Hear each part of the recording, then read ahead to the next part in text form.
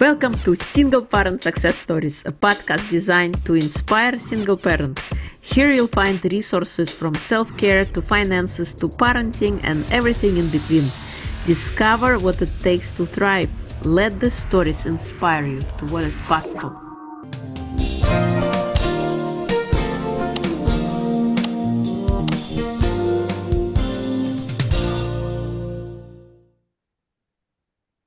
Hello and welcome to Single Parent Success Stories. Today's guest is Samantha Lander.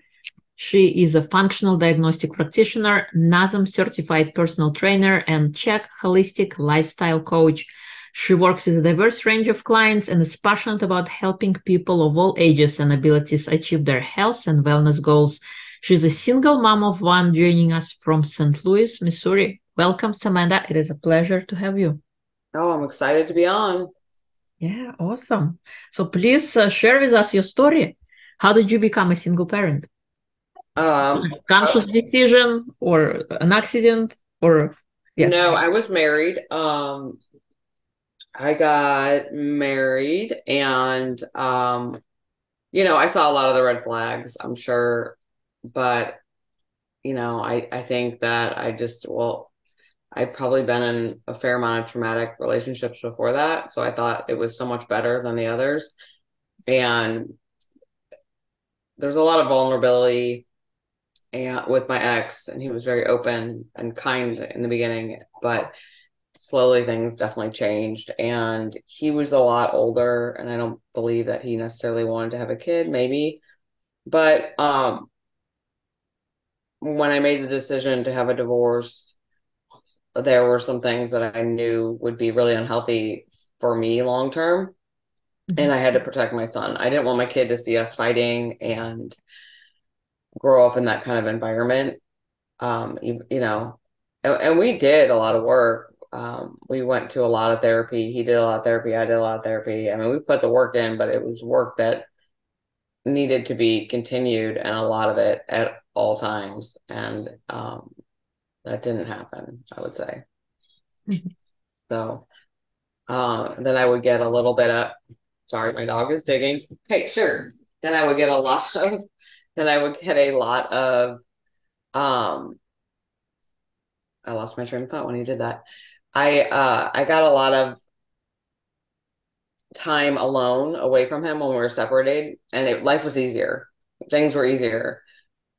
Knowing that I just had the full responsibility of taking care of my child and no expectation that anyone else was going to help me was easier. And every time he would reintegrate and we'd try, it would just be, it's like my soul was slowly being ripped out of me. And I felt like I was walking around with 800 pounds on my back at all times. Wow. So, yeah, that's how I became, I guess, a marriage that didn't work out. It takes two. I mean, we both play a role, but. Yeah, because we all bring our own set of beliefs and ideas about partnership and expectations. I think the biggest thing is expectations that we place on other people, and then we become entangled in it. There is a great book, I think it's Don Ruiz, to not expect, like let go of expectations. Didn't he do the 4 agreements too? Yeah, 4 agreements. Yeah, that's the one. Yeah, Create agreements instead of expectations, because then it's not personal. It is an agreement that didn't work out and nothing to do with our relationship. We still can be friends. Let's change our agreement because agreement was not working. It's funny because I literally just said that to him this morning. I was like, this is a business arrangement and it's about our child. I was like, don't make it about me. Do what's best for your son. And it's just like, will not happen. But if you could go back in time, would you do anything differently? In life? About your situation, about where you are, single parenting. I would have listened to my gut and not all the external things of people telling me he's great, or, I definitely would have I'm learning to really pick up on those red flags and not go with my emotions and go with what is right, like what will be right, like the logical thinking, the long term, how that will impact my health long term. Because the intellect is where like I can get the situation. I can intellectually be like, oh, this is, I can put things together. But when my emotions are in it, it's so much harder, when your heart's in it. And I was really vulnerable. I had just gotten out of prison.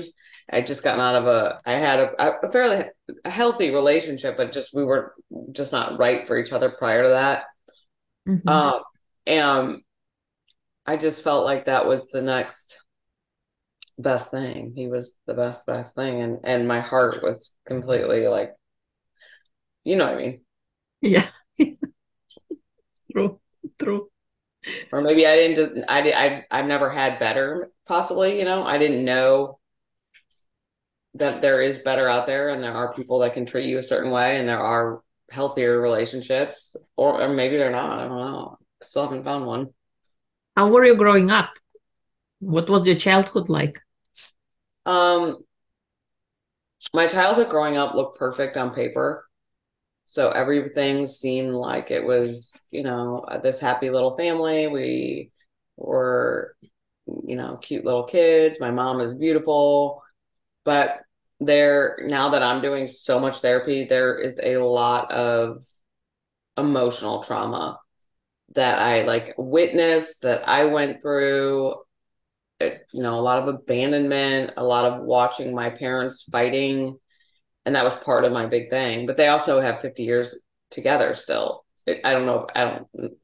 It works for them. Okay. You know what I mean? But so there was not a lot of, like, none of my parents' friends are divorced. There's like not a lot of divorce and around me. And so, stick it out, stick it out, stick it out was where I was for a long time from my parents. And I've learned that I really just need to go with my own thinking and not so much follow what my parents say. Just because they're my parents doesn't mean I have to listen to everything they say. And I'm a lot healthier and I feel better when I can just make the decisions on my own for what I'm going to do. But, just a lot of emotional trauma. And I think people, put that at the wayside. And I think it's not, well, you weren't raised by an alcoholic who was abusive and this, but it is another form of like abuse. And it's almost like a sneakier, because you think you're okay, going out about your life, and you think there's been no trauma and you think everything's fine because it looked good on paper. No one was shooting anyone, or, shooting up drugs in your living room or beating the crap out of, And so, I mean, I think that it's a serious thing. It definitely impacts a lot of people, and it doesn't matter if everyone's trauma is different. That's right. I think, yeah. And I just kind of like, I'm in recovery, and everybody's rock bottom is also different. I feel, you don't have to be homeless living out of a car. I sure wasn't. Mm-hmm. So it's something you need to take into consideration. I think I internalized it. I'll beat myself up over it for a long time. I didn't understand it. So You're right. I think emotional abuse or emotional trauma is like a silent killer. You don't see it visually, because visually on outside everything looks perfect, but what and is it's happening on the yeah. It's true. And I do all the self-care. That's what I do for a living, yeah. And I do all the external. But like this year I was like, I want to grow. Like I need to do the emotional work. And that's what I'm doing, and it hurts and it's sad. It's happy. It's all over, but it feels good once you get through like the pain, and the grieving. It's good to go through it. And it's hard. It's uncomfortable, but it's okay. Kind of having one of those days today, as we saw when we first got on the podcast. But I'm okay. I'm allowing myself that space to be vulnerable and to talk to who I need to talk to. Being a single mom is not easy. No, So no. What was your single parent journey like? What were did you face any struggles, challenges, or I know you said like when you were on your own, you felt like you can take a it's better better. It control. is better. But so when I started, well, once I was a single parent, and my ex-husband would take the kid. There was a lot of lying about who was with my child, where he was, not answering the phone, not communicating, not co-parenting. And this goes in like these cycles where it will be okay and then not and then okay. But for a long time, it was like I really disconnected from my child. Mm-hmm. And then I would reconnect, but then eventually like the disconnect got greater and greater because we ended up going 50-50 at one point, and COVID was like the best thing that could happen because I knew we couldn't get sitters and like Right. had, but I never knew who was with my baby. Like I Mm-hmm. never, and they didn't have my number. He would lie about it, and I had postpartum. Like I mean, it just was so emotionally like hard for me, and that's when I started drinking again because I couldn't. I just had to numb it. Like I couldn't process it, Mm-hmm. and that cycle went on and off and on and off. And I think I was going through the motions of being a parent for a long time in not being able to connect with my son. And then at 3.5, but he was the easiest kid. So it was very easy. It was easy taking care of him. 3.5, not so easy. A lot of behavior stuff started, like hitting kids at school, getting kicked out of daycares. He's not like just a lot of really defiant behavior to any authority figure. Mm-hmm. And the ADHD, we got tested, but I knew there was sort of more. And we've been just battling this and trying to figure it out. My ex just thinks he's normal, it's fine. So I think that's hard, is like the co-parenting on the mental health aspect of trying to help my child now. Like I know there's so many labels that get thrown out with kids, like so many, but it's very clear that something is not right. But my ex doesn't see it. My kid acts out with me and everyone else. Like he just doesn't do it with him. And I don't know what goes on there. I have no idea. I have to accept that. Acceptance is what I'm really kind of working on today. But he just recently got diagnosed with ODD and ADHD. And as you know, like I'm a functional health practitioner. So this is a challenge. I was in like denial. I like ODD is like it defines my child completely. He's the sweetest little thing in the world, and I don't want to label him at all, but like he really does have like the most defiant behavior. It's called oppositional defiant disorder. And it's when like basically you say no to this child and they flip out. But it's not him just being a punk. You know what I mean? I'm like, I don't get it. Like, why don't you get it? Right? You're trying to explain. I've tried every method. You know, Mm-hmm. therapy, you name it. And I finally like have an answer. It's literally happened this week. So what's And the answer? well, that he has the ODD. Okay. I mean, his behavior is like it's just argumentative with everything. Mm-hmm. Everything. So it's really hard. Like when you're dealing with a child, like it's a lonely place. Like I don't know if anybody, I'm sure somebody listening has dealt with a child who has, I wouldn't say mental illness, but like, just troubled. But it's not his fault now, I know. And he doesn't just have an attitude problem. And now I know I have to restructure my parenting. So that'll be the next challenge, which will be interesting. But I have a plan. It's good when you have a plan and you know what's going on. I just was like flying by the seat of my pants with him. I didn't know what I was going to get. I couldn't take him anywhere. I couldn't. And then we'd have like the summer was great, and then we're Mm-hmm. back. He went back to school, and then like last weekend was awful. So those little guys keep you on your toes. Yes. Children are our greatest teachers, and they are mirrors showing to us what we still have inside of us, that we still unloved part of ourselves, how we interact with ourselves and how we relate to things. This is what they're showing us by triggering us, by having the defined behavior. And it's not to say, you're a bad person or I'm a bad person. It's just we still have work to do on ourselves. Once we change that relationship that we have, then the children are going to change how they relate to us. Yeah. Oh yeah. I mean, it's parenting. I gotta change a lot for sure. I mean, I have a whole list of like my plan, which I'm good with, but it's I'm excited to like see him today. I haven't seen him, and like trying to like now I have a new approach and I can be more empathetic towards him. I mean, I just thought he was being mean. I just thought he was mean, like when just angry. Like how was such a little kid so angry? It didn't make sense to me, and like every form of and I'm very like when I say no, it's a hard no because otherwise you take advantage of it and you get mean. But it's like you cannot say no to this kid. You just have to. I mean, you can. You just have to find a way to do it. Mm-hmm.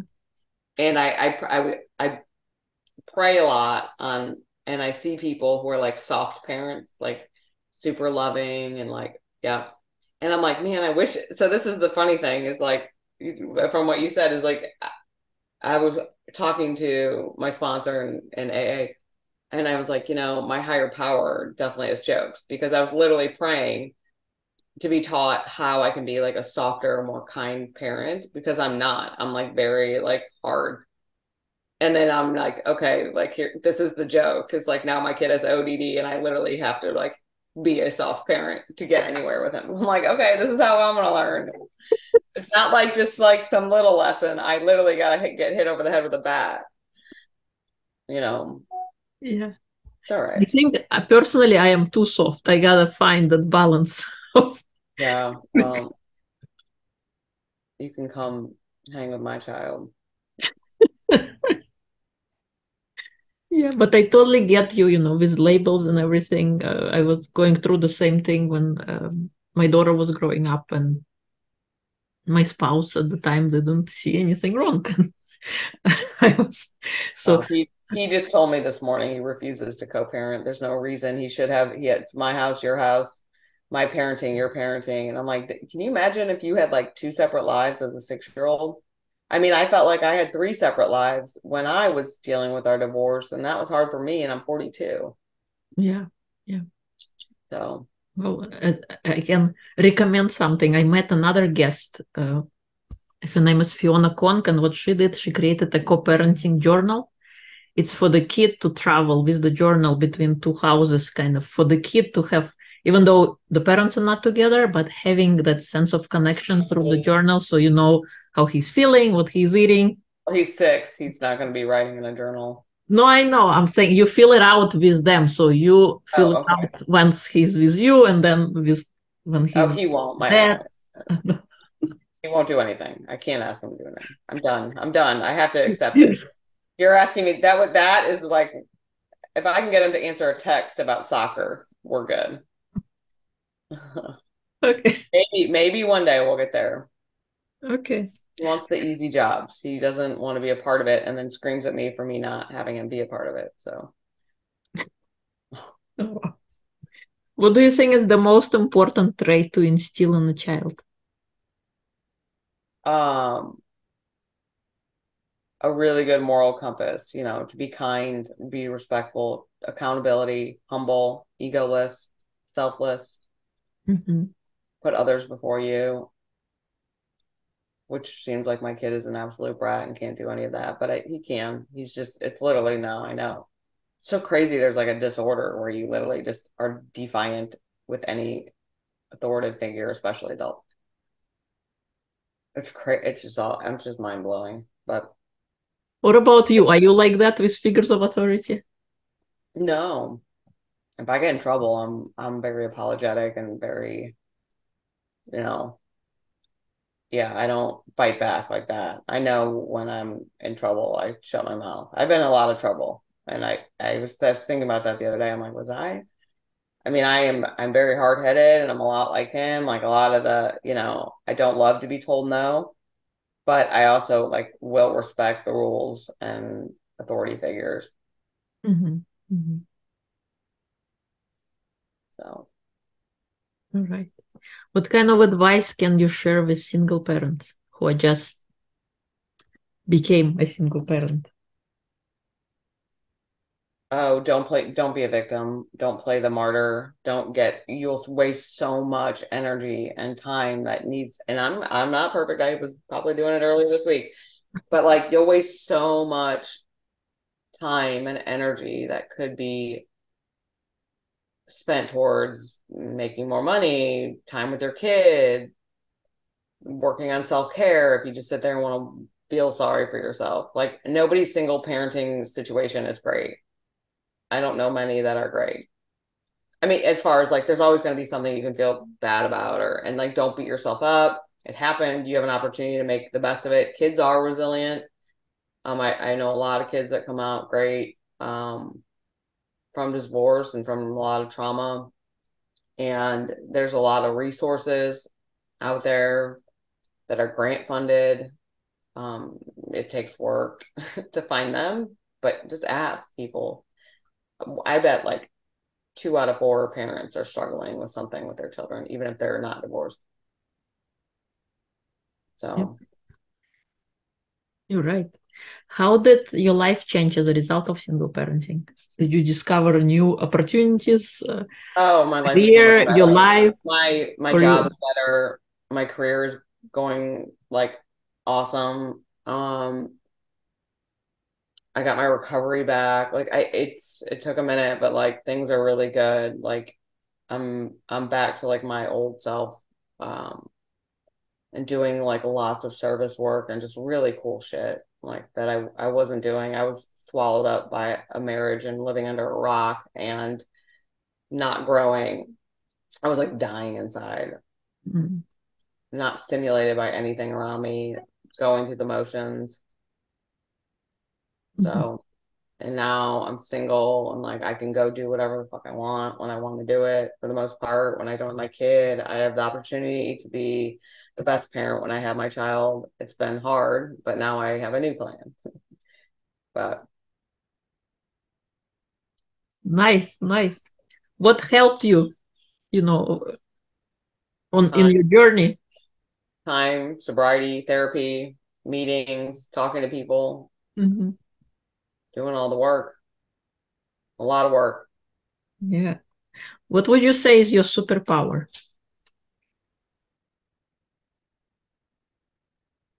Um, I'm not, I wouldn't say it like this. I don't know how to say it. I dream big. I can visualize something and I don't see the failure in it. I just see that it's achievable. And then I just sort of like start doing it. Um, and I have a lot of ideas. I'm an idea person. So like if I have a lot of ideas about a lot of things, very creative in that way. Um, I would say. I think that's amazing. That's incredible. Because we always kind of, oh, I don't want to generalize, but a lot of people, when they have an idea, oh, what if it could go wrong? What if something would happen? But Oh yeah. you imagine it's gonna happen. And it's gonna be Well, they don't amazing. even try because they're scared they're gonna just fail. And I just think I kind of just do it. Yeah. I mean, if someone says no, but that's not gonna happen, then I'll move on. Mm-hmm, mm-hmm. You know. Nice, nice. So how do you help people now? So I work with a lot of women. I help them identify the root cause of why they might not be like getting the results in their health and wellness kind of world. So, for example, I have a lot of women who are working out, eating right, and they feel worse. They're not getting any results. They're counting calories. They're going to the gym. They're doing all the things, but they're not getting any better. A lot of hormone imbalances, gut, a lot of people with bloating, gas, diarrhea, constipation, anything GI related. A lot of women come to me or like, I'm bloated when I wake up. It's like I've eaten Thanksgiving dinner the day I got up. And Mm-hmm. so I get a lot of that. Um, so that I help women figure out the root cause. I use specialty lab testing, so functional labs. So I do run labs on people, and then we come up with protocols and plans and put that all into place. And it seems to work. I've been doing it for 20 years. So Nice, nice. and to go, I don't band-aid things with a bunch of medication. So very holistic approach. Mm-hmm, mm-hmm. Yeah, I believe in holistic approach as well. Because all those medications, they're just bandages. Don't Oh don't yeah. solve the real problem, just cover up Oh yeah. the 100%. symptoms. If you could When you were growing up, did you have a hero growing up?